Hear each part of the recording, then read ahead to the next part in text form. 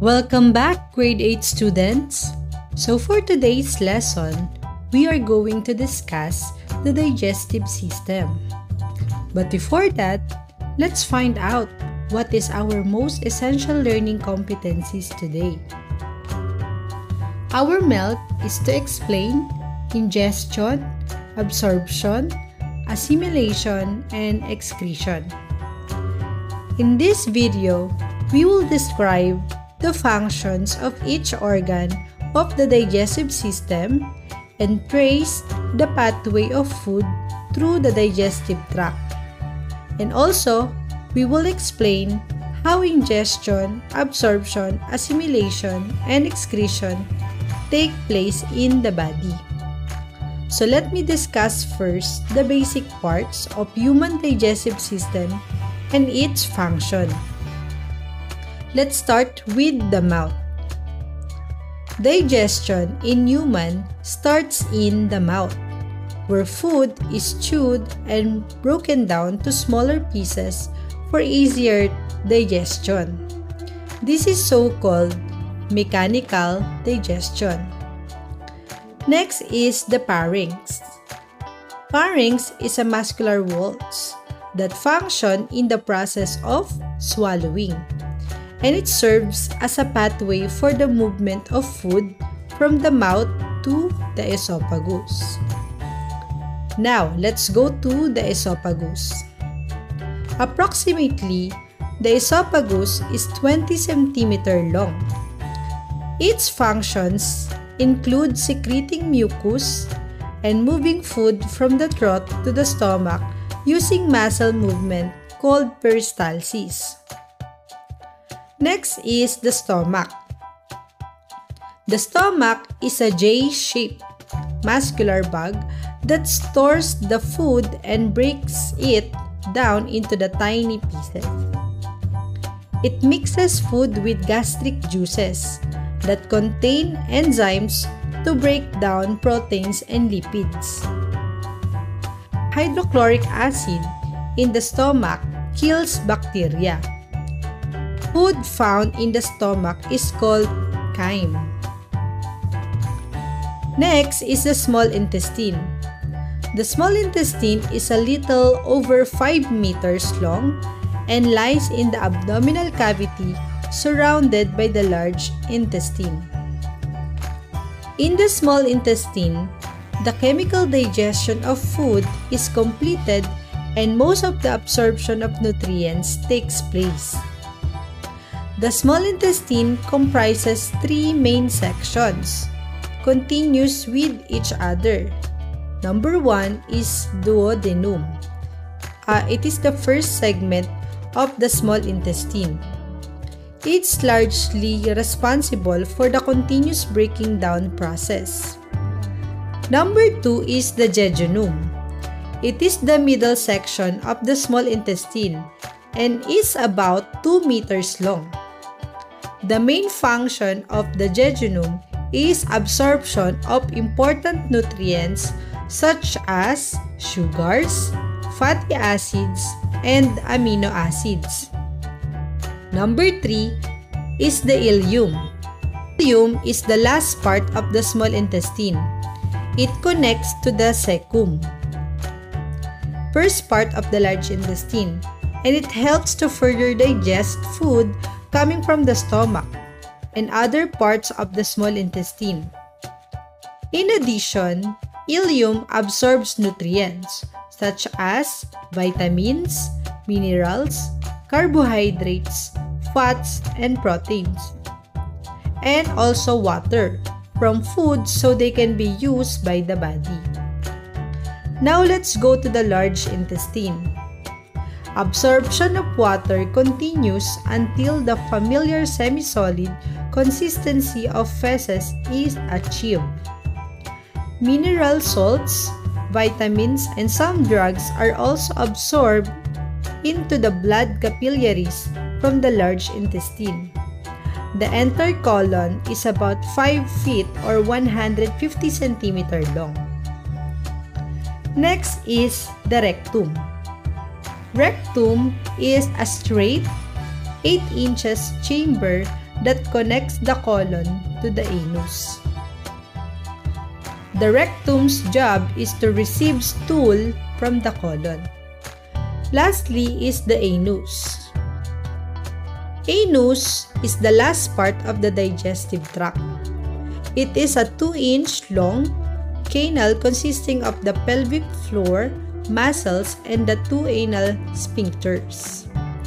It is the opening to the lower gastrointestinal tract and connects to the rectum.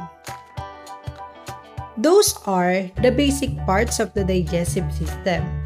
Now, let's proceed to the processes of digestive system. Food plays a central role in the survival of species.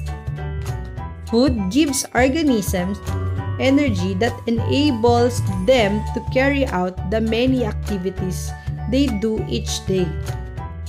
Organisms are able to obtain energy from the foods they eat through digestion. Digestion of food is carried out by the organs and substances of the digestive system. During digestion, food is broken down to smaller parts, a fraction of which is made up of nutrients. These nutrients are circulated to the different parts of the body through the bloodstream and assimilated by cells. The processes of digestion include 5 activities. First is the ingestion, second is the mechanical digestion, third is the chemical digestion, fourth is the absorption, and defecation or excretion. Now let's start to ingestion. The process of taking food into the digestive system is what we call ingestion. Our body begins to ingest the food into the mouth. The mechanical digestion of food begins in the mouth. Chewing or mastication is the first process of mechanical digestions of food by reducing food to small particles and mixing it with the saliva secreted by the salivary glands. When you swallow, your tongue pushes the food into your throat. A small fluff of tissue called epiglottis folds over your windpipe to prevent choking as the food passes into your esophagus. After you swallow, the peristalsis pushes the food down your esophagus into your stomach. Next is the digestion. After mechanical digestion, the food is then broken down into simpler substances through the help of enzymes. After food enters your stomach, chemical digestion of food takes place.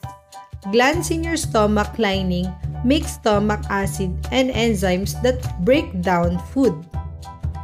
Muscles in your stomach mix the food with these digestive juices. The stomach slowly empties its contents, called chyme, into your small intestine. Now, did you know that the digestive system has accessory organs? Okay, the first accessory organs of digestive system is the pancreas. Your pancreas make a digestive juice that has enzymes that break down carbohydrates, fats, and proteins. It delivers the digestive juice to the small intestine through small tubes called ducts. The second accessory organs of digestive system is the liver. Your liver makes a digestive juice called bile that helps digest fats and some vitamins. Bile ducts carry bile from your liver to your gallbladder for storage or to the small intestine for use. Next is the gallbladder. Your gallbladder stores bile between meals. When you eat, your gallbladder squeezes bile through the bile ducts into your small intestine. Okay, now, the next digestion processes is the absorption. The digested food is absorbed into the bodily fluids from the alimentary canal or canal. The process of absorption takes place in the small intestine with the help of villi. The muscle of the small intestine mix food with digestive juices from the pancreas, liver and intestine, and push the mixture forward for further digestion. The walls of the small intestine absorb water and the digested nutrients into your bloodstream. Next process is the assimilation. The chemicals from food are then taken into the cells of the body after digestion and absorption. The food is absorbed by blood and is transported to various parts of the body by the blood vessels. And last process is excretion or defecation. The undigested food must be expelled or eliminated from the body as waste materials. In the large intestine, waste products from the digestive process. So again, those are the processes of digestion.